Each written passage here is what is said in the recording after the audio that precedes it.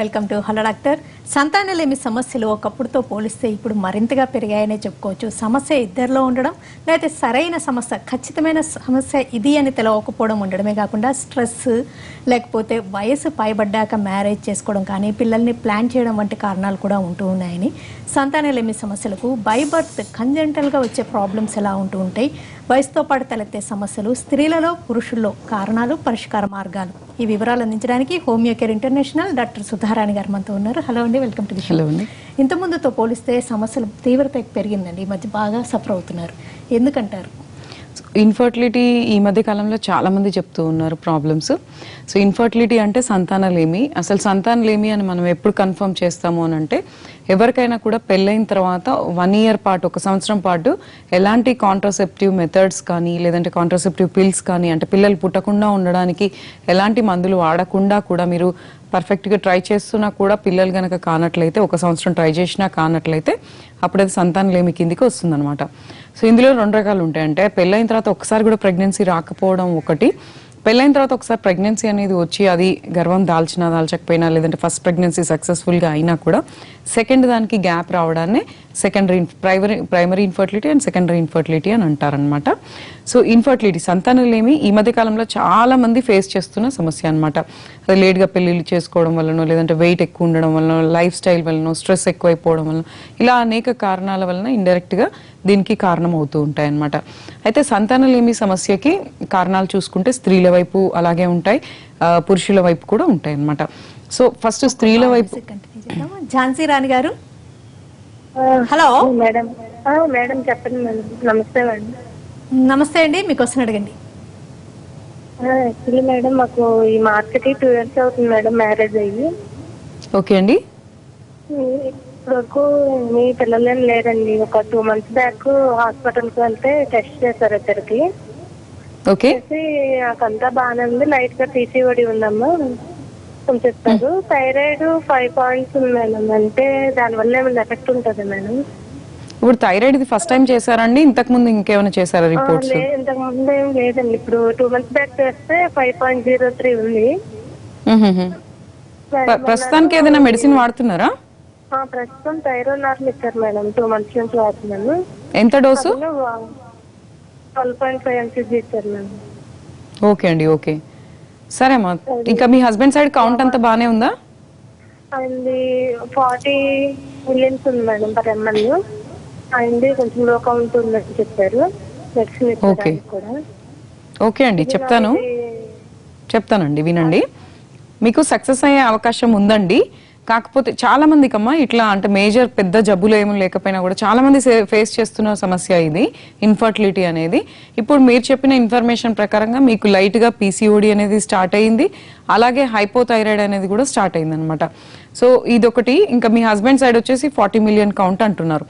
అయితే ఏంటంటే అమ్మా, ఇప్పుడు మీరు చెప్పిన దాంట్లో ఏంటంటే మందులు వాడుకుంటే న్యాచురల్ గానే ప్రెగ్నెన్సీస్ వచ్చే ఛాన్సెస్ ఉంటాయి. చాలా మంది ఈ ప్రాబ్లమ్స్ ఫేస్ చేస్తుంటారు. అంటే PCOD, hormonal imbalance, hypothyroid, hyper thyroid, లేదంటే కౌంట్ ప్రాబ్లమ్స్, ఇలా చాలా మంది సఫర్ అవుతున్న సమస్యలే.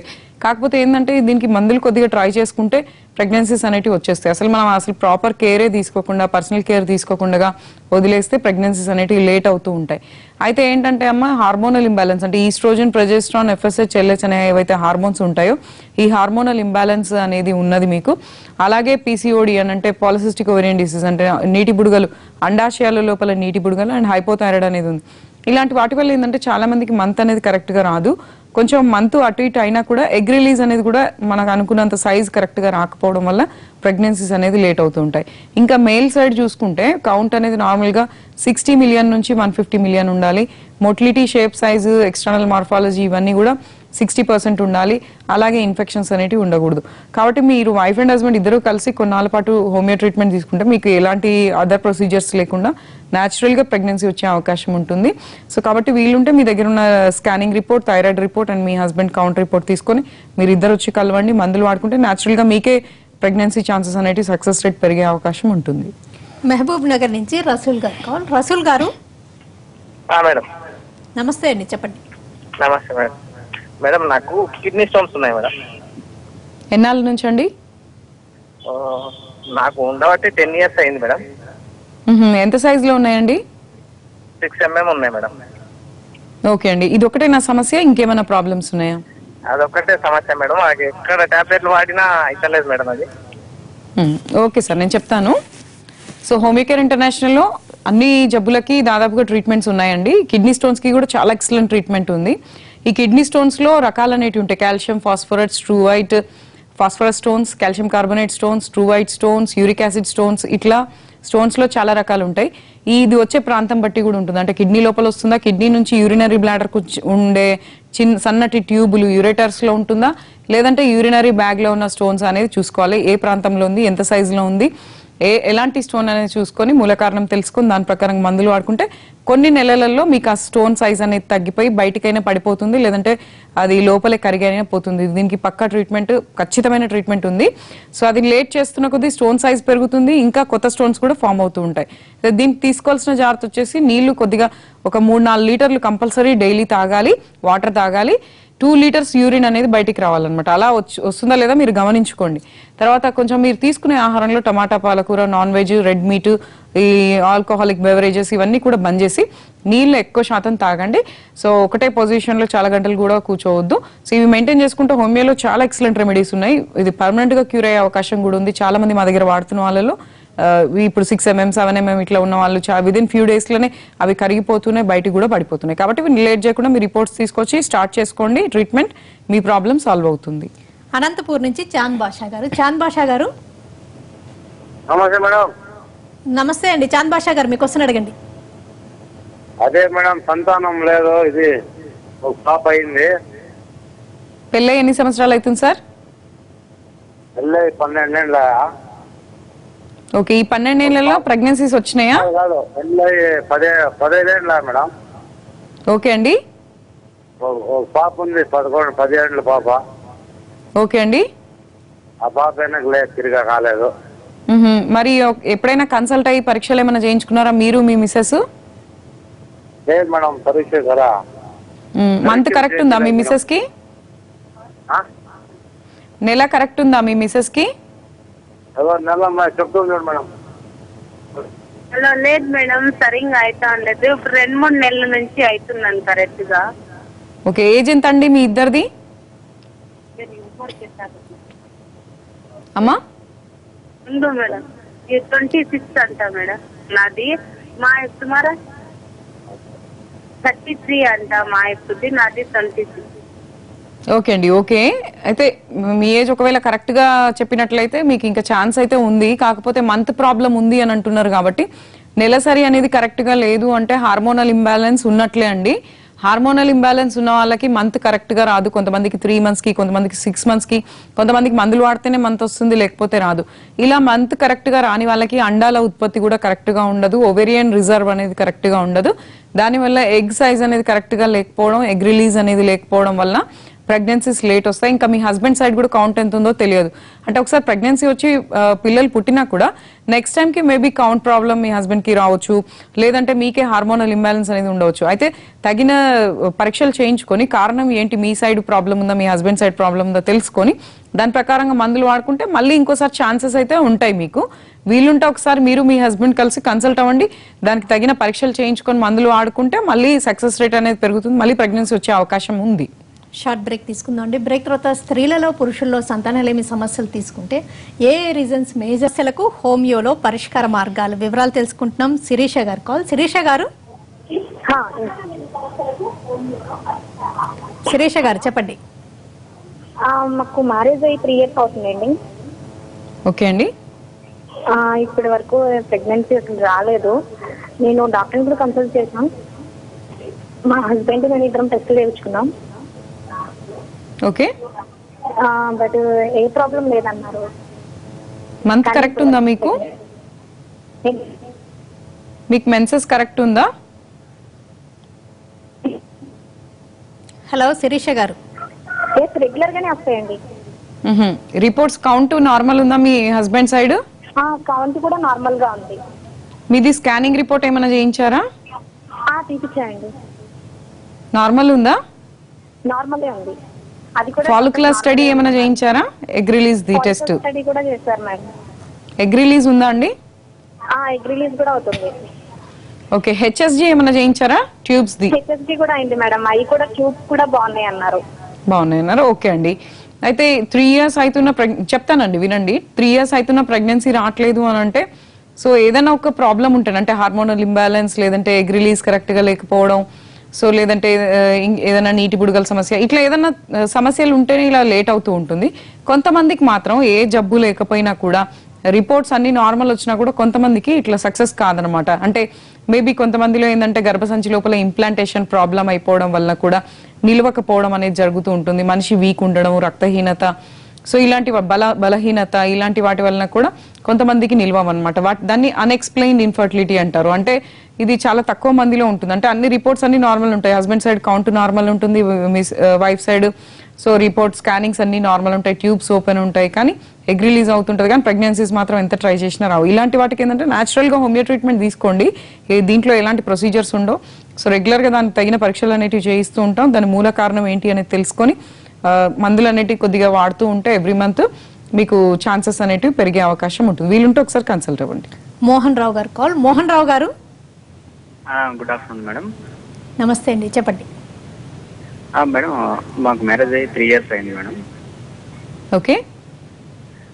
మా మిస్సెస్ కి పిసిఓడి ప్రాబ్లం ఉండే ఫస్ట్. ఓకే అండి. ట్రీట్మెంట్ తీసుకున్నాం. ట్రీట్మెంట్ తీసుకున్న తర్వాత ఇప్పుడు 3 months ప్రెగ్నెంట్ అండి. ఓకే అండి. మామూలుగా అయితే ఆమెకి డైటల్ ఫోసియోటస్ అనే ప్రాబ్లం కూడా ఉంది. ఓకే అండి. ఇప్పుడు మనకి డెలివరీ టైంలో ఎట్లా 9 months క్యారీ చేయగలదా, లేదంటే ఏమైనా ప్రాబ్లం వస్తుందా మధ్యలో? మీరు రెగ్యులర్ చెకప్స్ చేయించుకుంటున్నారా? చేయించుకుంటున్నాం. ఓకే. ఇంకా దీంతో పాటు ఏమైనా బీపీ, షుగర్, థైరాయిడ్ ఇట్లా ఏమైనా ఉన్నాయా? లేదు మేడం, థైరాయిడ్ టెస్ట్ అన్ని చేసాం, అన్ని బాగానే ఉన్నాయి. ఓకే సార్, చెప్తాను వినండి. అదే ప్రస్తుతం అయితే ప్రాబ్లం ఏం లేదు సార్, కంటిన్యూ చేయండి. కాకపోతే ఏంటంటే కొంచెం జాగ్రత్తలు వహించాలి. లాంగ్ జర్నీస్, లేదంటే వెయిట్స్ ఎక్కువ లిఫ్ట్ చేయడము, తినకూడని ఆహారం, అంటే బయట జంక్ ఫుడ్ అనేది ఇలాంటివి ఎక్కువ తీసుకోవడం, ఇలాంటి అంటే లూజ్ మోషన్స్, లేదంటే కాన్స్టిపేషన్ ఇలాంటివి లేకుండా చూసుకోండి. బబెల్ మూమెంట్ ఫ్రీ ఉండేలాగా చూసుకోండి. స్ట్రెస్ ఎక్కువ పడకుండా చూసుకోండి. సో దానివల్ల ఏంటంటే ఫ్యూచర్లో ఎలాంటి అబార్షన్స్ రిస్క్ అనేది లేకుండా చేసుకోవచ్చు. మీరేం వరీ కావద్దు, జస్ట్ కంటిన్యూ. మీరు ఎక్కడైతే చెకప్స్ చేయించుకుంటున్నారో రెగ్యులర్గా చెకప్స్ చేయించుకొని, స్కానింగ్స్ చేయించుకొని తగిన జాగ్రత్తలు పాటించుకుంటే మీకు ఎటువంటి ప్రాబ్లం ఉండదు. పాలకుర్తి నుంచి అపర్ణ గారు. అపర్ణ గారు పురుషుల్లో ఎలాంటి సంతానలేమి సమస్యలు ఉన్నాయి, వేటికి హోమియో పనిచేస్తుంది అంటారు? సో మెయిల్స్ లో కూడా పురుషులలో కూడా ఇట్లా ఇన్ఫర్టిలిటీ ప్రాబ్లమ్స్ అనేటివి ఉంటాయి. అవి ఏ రకంగా ఉంటాయంటే సో హైడ్రోసీల్, వెరికోసీల్, వాపులు, గడ్డలు, ఇన్ఫెక్షన్లు, వీటన్నిటి కారణాల వలన కౌంట్ అనేది తగ్గిపోవడం. అంటే నార్మల్ గా ప్రెగ్నెన్సీ రావాలి అని అంటే పురుషుల లోపల కౌంట్ వచ్చేసి 60 million నుంచి 150 million వరకు కౌంట్ ఉండాలి. ఇంకెక్కువ ఉన్నా కూడా మంచిదే అనమాట. సో ఈ అనేక కారణాల వల్ల, అంటే తీసుకునే ఆహారం సరిగా లేకపోవడం, మనం పని చేసే వాతావరణం సరిగా లేకపోవడం, కెమికల్స్ కి ఎక్స్పోజ్ అవ్వడం, హీట్ కి ఎక్కువ ఎక్స్పోజ్ అవ్వడం, రేడియేషన్ కి ఎక్కువ ఎక్స్పోజ్ అవ్వడము, లేదంటే పోషక విలువలు ఉండే ఆహారాలు సరిగా తీసుకోకపోవడం, ఇంకా మీరు ఇతర జబ్బులకి వాడే మందులు ఎక్కువైపోవడం, వాటి సైడ్ ఎఫెక్ట్స్ ఉండొచ్చు. సో ఇలాంటి హైడ్రోసీల్, వెరికోసీల్, ఇన్ఫెక్షన్స్, ఇలాంటి వాటి వల్ల ఏంటంటే కౌంట్ ఉన్నా కూడా వాటి క్వాలిటీ అనేది సరిగా లేకపోవడం, మొటిలిటీ అంటే కౌంట్ యొక్క స్పర్మ్ యొక్క మొటిలిటీ కరెక్ట్ గా లేకపోవడం అనేది జరుగుతూ ఉంటుంది. ఎక్స్టర్నల్ మార్ఫాలజీ అంటే షేప్ అండ్ సైజ్ కరెక్ట్ గా లేకపోవడం లాంటివి జరుగుతూ ఉంటాయి. వీటన్నిటికీ కూడా హోమియో కేర్ ఇంటర్నేషనల్ లో ట్రీట్మెంట్స్ ఉన్నాయి. మేము ఇచ్చే మెడిసిన్స్ ద్వారా చాలా మటుకు మనకి ఏంటంటే సక్సెస్ రేట్ చాలా బాగుంది కౌంట్ ప్రాబ్లమ్స్ కి. అంటే ఈ కౌంట్ ప్రాబ్లమ్స్ లో ఆలిగోస్పర్మియా, ఎజోస్పర్మియా, ఆలిగోఎస్థెనోజోస్పర్మియా అనేటివి ఉంటాయి అన్నమాట. సో వీటికి అన్నిటికీ కూడా హోమియో ట్రీట్మెంట్స్ ఉన్నాయి. వితౌట్ ఎనీ సైడ్ ఎఫెక్ట్, పత్యాలు అనేటివి లేకుండా మందులతోనే కౌంట్ అనేది న్యాచురల్ గా ఇంప్రూవ్ అయ్యి చాలా మందికి సక్సెస్ అయిన కేసులు ఉన్నాయి. కాబట్టి ఇలాంటి సమస్యలు ఎవరైనా ఫేస్ చేస్తున్నట్లయితే రిపోర్ట్ తీసుకొని విత్ రిపోర్ట్ కన్సల్ట్ అయినట్లయితే ఎలాంటి సర్జరీస్, ప్రొసీజర్స్ లేకుండా మందులతోనే మీకు సక్సెస్ అయ్యే అవకాశం ఉంటుంది. ఏ సమస్యలు బై బర్త్ వస్తాయి, వాటికి ఇంకా అంటే సమ్ అదర్ మెడికేషన్స్ లేకపోతే సర్జికల్ ఇంటర్వెన్షన్స్ అవసరం కదా, అవి ఎలా గుర్తించాలి, ఏ ఏజ్ లో గుర్తించగలుగుతారు? సో కొంతమందిలో ఏంటంటే మన స్కానింగ్ రిపోర్ట్స్ ద్వారా ప్రాబ్లం ఎక్కడ అనేది తెలుస్తుంది. కొంతమందికి ఎలా ఉంటాయంటే ప్రాబ్లమ్స్ స్కానింగ్ లో గర్భసంచి చిన్నగా ఉండడము, లేదంటే పుట్టుకతోనే గర్భసంచి లేకపోవడము, లేదంటే ఒక అండాశయం లేకపోవడం, లేదంటే అండాశయాలు చిన్నగా ఉండడం, లేదంటే ట్యూబులు లేకపోవడం, ఇలాంటివి జరుగుతూ ఉంటాయి అన్నమాట. అయితే ఇలాంటి సమస్యలు ఏమైనా ఉన్నట్లయితే అంటే మనం గుర్తించాలి ఏంటి సమస్య అనేది గుర్తించి ఒకవేళ హైపోప్లాస్టిక్ ఓవరీస్, హైపోప్లాస్టిక్ యూట్రస్ ఇలాంటి వాటికి హోమియో కొంతవరకు ట్రై చేయొచ్చు. సో ఒకవేళ గర్భసంచి లేకపోతే ఇంకా దానికి ఛాన్సెస్ ఉండవు. ఓవరీ ఒకటి లేకపోయినా ట్రై చేయొచ్చు, ఓవరీస్ చిన్నగా ఉన్నా ట్రై చేయొచ్చు. కాబట్టి మన సమస్య ఏంటి అనేది కరెక్ట్గా తెలుసుకొని ప్రాపర్ డోస్ అనేది కరెక్ట్గా మూల కారణం తెలుసుకొని దానికి మందులు వాడుకుంటే కొన్నిటికి పరిష్కారం అనేది దొరుకుతుంది. సో మందులు వాడుకుంటే ట్యూబ్స్ బ్లాక్ ఏమైనా ఉంటే క్లియర్ అయ్యే అవకాశం కొంతవరకు ఉంటుంది. ఓవరీస్లో కూడా ఓవరీస్ ఫంక్షనింగ్ తక్కువ ఉన్న వాళ్ళకి ఆ ఫంక్షనింగ్ అనేది ఇంప్రూవ్ అయ్యే అవకాశాలు ఉంటాయి. బెంగళూరు నుంచి రామకృష్ణ గారు. రామకృష్ణ గారు హలో, నమస్తే అండి, చెప్పండి. నమస్తే మేడం. గురక ఎక్కువగా ఉంది మేడం నాకు. గురకనా సార్? గురక ఇది ఒక్కటేనా, ఇంకేదైనా ప్రాబ్లమ్స్ ఉన్నాయా? ఒక గురకే కాదు మేడం, చాలా సమస్యలు ఉన్నాయి. ప్రస్తుతానికి ఇది ఒక్కటి తెలుసుకుంటే. ఓకే సార్, చెప్తాను వినండి. సో ఈ గురక అనే ప్రాబ్లం చాలా మందిలో ఈ మధ్యన ఉంది సార్. అంటే ఏజ్డ్ వాళ్ళకే కాకుండా ఏ ఏజ్ గ్రూప్ వాళ్ళకి, చిన్నపిల్లలతో సహా ఈ గురక అనేది ఉంది. గురకకి మూల కారణం వచ్చేసి అంటే మెయిన్ రీజన్ ఎలర్జీ అండి. ఎలర్జీ, తుమ్ములు, జలుబు, సైనస్, ఎడినాయిడ్స్, నాజల్ పాలిప్స్. అంటే బేసిక్ రీజన్ ఎలర్జీ అనేది ఉంటుంది అనమాట రక్తంలోనే. ఏంటంటే ఎర్లీ మార్నింగ్ కానీ నైట్ కానీ పొగ, దుమ్ము, ధూళి ఇవి పడని వాళ్ళకి ఘాటు వస్తువులు, చల్లటి వస్తువులు, పుల్లటి వస్తువులు, ఐస్ క్రీమ్, చాక్లెట్, బిస్కెట్ ఇలాంటి చెప్పుకుంటూ పోతే ఎన్నో మనం గమనించుకోవాలన్నమాట తీసుకునే ఆహారంలో. ఇవి పడని వాళ్ళకి ఏమవుతుంది అని అంటే ముక్కుకి గొంతుకి మధ్యన ఉండే ఈ ఎడినాయిడ్స్, లేదంటే ముక్కులో ఉండే కండరాలు, మెత్తటి కండరాలు, లేదంటే టాన్సిల్స్ ఇలాంటివన్నీ కూడా లోపల వాపు వచ్చేస్తాయి అనమాట. ఇవి ఎక్కువ శాతం పడుకున్నప్పుడు కొంచెం ఎక్కువ ఆ పొజిషన్ లో బ్లాకేజ్ అనేది ఎక్కువ అవుతుంది. కాబట్టి శ్వాస తీసుకునే ఆ ట్యూబ్ లోపల ఒత్తిడి అనేది ఎక్కువైపోయి శ్వాస తీసుకోవడానికి ఇబ్బంది అవ్వడం వల్ల గురక అనే సౌండ్ అనేది మొదలవుతుంది. సో ఈ గురక ఉండే వాళ్ళు మీరు గమనించుకుంటే ఏంటంటే నిద్ర ఎక్కువగా రావడం, తొందరగా నిద్ర రావడం, ఎక్కువ మత్తు వచ్చినట్టుగా ఉండడం. సో దీనివల్ల ఏంటంటే చాలా డిస్టర్బెన్సెస్ అవుతాయి. స్లీప్ యాప్నియాకి దారి తీయొచ్చు. అంటే నిద్రలో సడన్ గా శ్వాస ఆగిపోయినట్టు సడన్ గా లేవడం లాంటివి జరుగుతూ ఉంటాయి. అన్కాన్షియస్కి వెళ్ళిపోయే పరిస్థితి ఏర్పడుతుంది. అయితే వీటికి ట్రీట్మెంట్స్ ఉన్నాయి. హోమియోలో ట్రీట్మెంట్ ఉంది, మందులు ఉన్నాయి. మందులు వాడుకుంటే బేసిక్ రీజన్ ఏంటి అనేది తెలుసుకొని మందులు వాడుకొని మందు కరెక్ట్ గా వాడి చెప్పినవి చేస్తే ఈ ప్రాబ్లం రెక్టిఫై, సర్జరీ లేకుండా రెక్టిఫై అయ్యే అవకాశం ఉంది. వీలుంటే ఒకసారి మా బ్రాంచెస్ లో ఎక్కడైనా కన్సల్ట్ అవ్వండి. హోమియో ట్రీట్మెంట్ అంటే ఈ సంతానలేమి సమస్యలు ఖచ్చితమైన కారణం తెలవకుండా కూడా ఉంటాయి. అలాంటప్పుడు ఎలా ఇవ్వగలుగుతారు? సో మనం ఇన్ఫర్టిలిటీకి ఎవరైనా కన్సల్ట్ అయినట్లయితే ఫస్ట్ బేసిక్ గా కొన్ని రిపోర్ట్లు అనేటివి స్త్రీల వైపు కానీ పురుషుల వైపు కానీ చేపిస్తాం అనమాట. అందులోనే మనకి తెలిసిపోతుంది అది గర్భసంచికి సంబంధించిన సమస్యనా, అండాశయాలకు సంబంధించిన సమస్యనా, ట్యూబుల్ బ్లాకేజ్ ఉన్నాయా, లేదంటే అండం విడుదల కరెక్ట్ గా లేదా, లేదంటే పురుషుల వైపు ఏమైనా కౌంట్ ప్రాబ్లం, అది తెలిసిపోతుంది. కొంతమందిలో ఏంటంటే ఇవన్నీ నార్మల్ ఉంటాయి కానీ ప్రెగ్నెన్సీ అనేది లేట్ గా వస్తుంది. అయితే ఆ రీజన్ అనేది ఎక్కడ ప్రాబ్లం ఉంది, గర్భసంచిలో ప్రాబ్లం ఉందా, అండాశయాలలో ప్రాబ్లం ఉందా, ఎగ్ రిలీజ్ లేదా, లేదంటే ట్యూబ్లలో ఏదైనా సమస్య ఉందా, ఇన్ఫెక్షన్స్ ఉన్నాయా, కరెక్ట్ గా మనం తగిన పరీక్షలు చేయించుకొని ఫస్ట్ మనం తెలుసుకోవాలి ప్రాబ్లం. సో దానికి చాలా పరీక్షలు, అడ్వాన్స్డ్ టెక్నిక్స్ వచ్చాయి కాబట్టి అవి తెలుసుకొని దాని ప్రకారంగా మందులు వాడుకుంటే కాన్స్టిట్యూషన్ థెరపీ ఓన్లీ మెడిసిన్స్ తోటి న్యాచురల్ గా హార్మోన్స్ అనేటివి కరెక్ట్ అవుతాయి. ఓవేరియన్ ఫంక్షనింగ్ అనేది ఇంప్రూవ్ అవుతుంది, ఎగ్ రిలీజ్ అవుతుంది, మేల్ సైడ్ కౌంట్ అనేది న్యాచురల్ గా ఇంప్రూవ్ అవుతుంది. దానివల్ల సక్సెస్ రేట్ అనేది హోమియో మెడిసిన్స్ ద్వారా పెరుగుతుంది. అంటే మినిమం 1 ఇయర్స్ టుగెదర్ అయితే మెడిసిన్స్ వాడాల్సి ఉంటుంది. సో ట్రీట్మెంట్ మనం చూసుకున్నట్లయితే అంటే హోమియో ట్రీట్మెంట్స్ లో ఎలా ఉంటుంది అని అంటే ఎవ్రీ మంత్ ఒక ఛాన్స్ ఉంటుంది ప్రెగ్నెన్సీ. మనం కామన్ ప్రాక్టికల్ గా చూసుకుంటే ఎవ్రీ మంత్ ఒకసారి ఎగ్ రిలీజ్ అనేది అవుతుంది అనమాట. మంత్ తర్వాత 14th డే ఎగ్ రిలీజ్ అవుతుందని మనం చెప్తాం. కాకపోతే ఏంటంటే ప్రతి మనిషికి 14th డేనే అవుతుందని చెప్పలేము. 12th to 18th డే ఎప్పుడైనా రావచ్చు అనమాట. అంటే మంత్లీ ఒక ఛాన్స్ అనేది ఉంటుంది. సో మంత్లీ ఒక ఛాన్స్ అంటే ఒక ఇయర్ లో 12 ఛాన్సెస్ ఉంటాయి. అయితే అన్ని మంచిగా ఉన్న వాళ్ళకి ఫస్ట్ మంతే రావచ్చు. కాకపోతే కొంచెం hormonal imbalance, PCOD, fibroids, ovarian functioning సరిగా లేకపోవడం, కౌంట్ ప్రాబ్లమ్స్ ఉన్న వాళ్ళకి ఏంటంటే ఆ ప్రాబ్లం రెక్టిఫై కావడానికి టైం పడుతుంది. ఆ ప్రాబ్లమ్స్ అనేటివి రెక్టిఫై అయింది అని అంటే నెక్స్ట్ మంత్ ప్రెగ్నెన్సీ వచ్చే అవకాశం ఉంటుంది అనమాట. కాబట్టి సమస్య ఎంత కాలం నుంచి ఉంది, ఎంత తీవ్రతతో ఉంది, ఏ సమస్య ఉంది అనే దాన్ని బట్టి దానికి ట్రీట్మెంట్ పీరియడ్ అనేది పడుతుంది. అన్ని నార్మల్ ఉంటే నెక్స్ట్ మంత్ ప్రెగ్నెన్సీ ఛాన్సెస్ అనేటివి పెరుగుతాయి. గుంటూరు నుంచి లక్ష్మి గారు కాల్. లక్ష్మి గారు హలో, నమస్తే అండి, చెప్పండి. నమస్తే డాక్టర్ గారు. మా మ్యారేజ్ అయ్యి 8 years మేడం. ఓకే అండి. నాకు ఫస్ట్ అసలు మెచ్యూర్ అయిన దగ్గర నుంచే డేట్స్ అనేవి అసలు సరిగా రావు. అంటే టాబ్లెట్ వేసుకుంటేనే నాకు డేట్ వస్తుంది, అదర్వైజ్ లేకపోతే 3 months కి 6 months కి అలా వచ్చేది. మ్యారేజ్ అయిన తర్వాత కూడా అలానే వస్తుంది. అయితే ఒక 3 years కి పీసీఓడి ఉందని చెప్పేసి లాప్రోస్కోపీ చేశారు మేడం. ఓకే అండి. లాప్రోస్కోపీ చేసిన తర్వాత కూడా నాకు డేట్స్ అసలు సరిగా రాలేదు. అప్పుడు ల్యాబ్ లోనే హిస్టోస్కోపీ కూడా చేసి ట్యూబ్స్ అన్ని బాగానే ఉన్నాయి, కాకపోతే యూట్రస్ అనేది గర్భసంచి అనేది ఎన్లాజ్ అయింది, అదేం పెద్ద ప్రాబ్లం కాదు అని లాప్రోస్కోపీ చేసేసారు. చేసిన తర్వాత కూడా నాకు డేట్స్ సరిగా రాలేదు, అంటే రెగ్యులరైజ్ అవ్వలేదు, ప్రెగ్నెన్సీ కూడా రాలేదు. ఒక 2 years తర్వాత మళ్ళీ మేము వేరే డాక్టర్ ని కన్సల్ట్ అయ్యాం మేడం.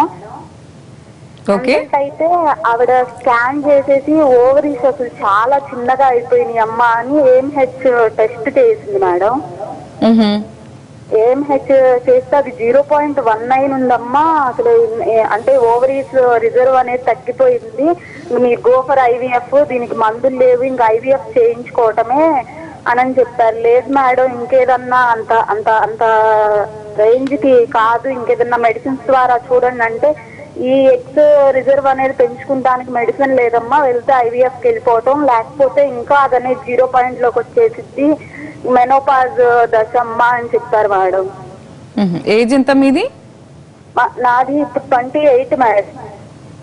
ఇది ఒకటే సమస్యనా, మీ హస్బెండ్ సైడ్ కూడా ఏమైనా ప్రాబ్లమ్స్ ఉన్నాయా? తన సైడ్ 30 million ఉంది madam per ML count, motility వచ్చేటప్పటికి 40 ఉంది. ఓకే అండి, ఓకే చెప్తాను, వినండి చెప్తున్నాను. అయితే అమ్మా, మీరు మా టెస్టిమోనియల్స్ కనుక చూసినట్లయితే మీకు అర్థమవుతుంది, AMH లెవెల్స్ తక్కువ ఉన్న లేడీస్ కి కూడా సో ప్రెగ్నెన్సీస్ వచ్చిన కేసులు హోమియోకేర్ ఇంటర్నేషనల్ లో ఉన్నాయి. అయితే ఏంటంటే డైరెక్ట్ గా మీరు IVF కి వెళ్ళే కన్నా ముందు ఒకసారి హోమియోకేర్ మెడిసిన్స్ ట్రై చేయండి. సో దీంట్లో ఏంటంటే AMH లెవెల్స్ మళ్ళీ నార్మల్ కండిషన్ కి వచ్చిన కేసెస్ ఉన్నాయి మా దగ్గర already.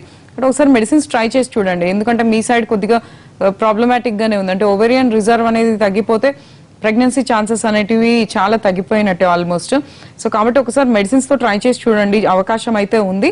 And me husband side అయితే ఇప్పుడున్న పరిస్థితిలో ఇంప్రూవ్ అయ్యే అవకాశాలు 100% ఉంటాయి.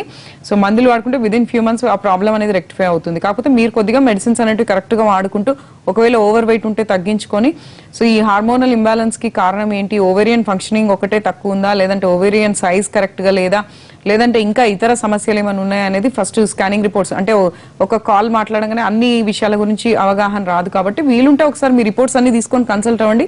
ఆల్రెడీ సేమ్ డీటెయిల్స్ తోటి, అంటే AMH లెవెల్స్ తక్కువ ఉండి ఇంకా ఓవేరియన్ రిజర్వ్ తక్కువ ఉన్న లేడీస్ లో మన టెస్టిమోనియల్స్ మీరు ఒకసారి చూడండి, అర్థమైపోతుంది వాళ్ళకి సక్సెస్ అయిందనమాట, ప్రెగ్నెన్సీస్ వచ్చినాయి. కాబట్టి ఒకసారి రిపోర్ట్స్ తీసుకొని మన నియరెస్ట్ బ్రాంచ్ లో కన్సల్ట్ అయ్యి మందులు కొన్ని నెలల పాటు వాడండి. మళ్ళీ రిపోర్ట్స్ చేయించినప్పుడు అది ఇంప్రూవ్ అయ్యే అవకాశం ఉంటుంది.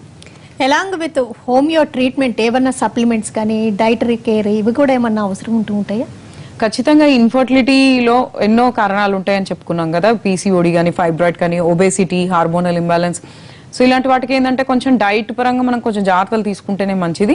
అంటే ఈ ముఖ్య కారణాలు ప్రెగ్నెన్సీ రాకపోవడానికి బాగా ఓవర్ వెయిట్ ఉండడము, థైరాయిడ్ కానీ, లేదంటే PCOD కానీ, ఇలాంటివి ఈ మధ్య కాలంలో చాలా మంది చెప్తున్న సమస్యలు అనమాట. అయితే మనం కేర్ ఎలా తీసుకోవాలి అని అంటే, ఎక్కువ మనం తీసుకునే ఆహారంలో ఫ్రూట్స్ అండ్ వెజిటబుల్స్ ఎక్కువగా ఉండేలాగా చూసుకోవాలి. ఫ్రూట్ సలాడ్స్, వెజిటబుల్ సలాడ్స్, రా ఫుడ్ ఇలాంటివి ఎక్కువ ఉండేలాగా చూసుకోవాలి. జంక్ ఫుడ్ కానీ, లేదంటే ఇలా చీజ్ కానీ, ఇలాంటివి అంటే ఫ్యాట్ ఉండే ఐటమ్స్ కానీ ఎక్కువ తీసుకోవద్దు. జంక్ ఫుడ్ ఎక్కువ తీసుకోవద్దు, రెడ్ మీట్ ఎక్కువ తీసుకోవద్దు, కొంచెం పీచు పదార్థాలు ఎక్కువగా తీసుకోవాలి. ఓవర్ వెయిట్ ఉండకూడదు, టమీ ఫ్యాట్ అస్సలు ఉండకూడదు, ఎందుకంటే టమీ ఫ్యాట్ వలన బ్యాడ్ హార్మోన్స్ అనేటివి ఎక్కువైపోతాయి, ఓవేరియన్ రిజర్వ్ కూడా తగ్గే అవకాశం ఉంటుంది.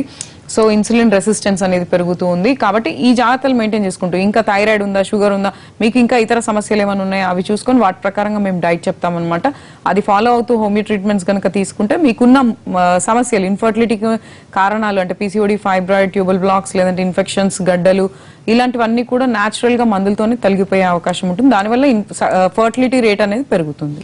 ఓకేనండి డాక్టర్ సుధారాయణ గారు, స్త్రీలలో పురుషుల్లో సంతానలేమి సమస్యలు ఎలా ఉంటాయి, మేజర్గా ఏ కాజెస్ ఈ సమస్యలను ఎదుర్కొంటారు?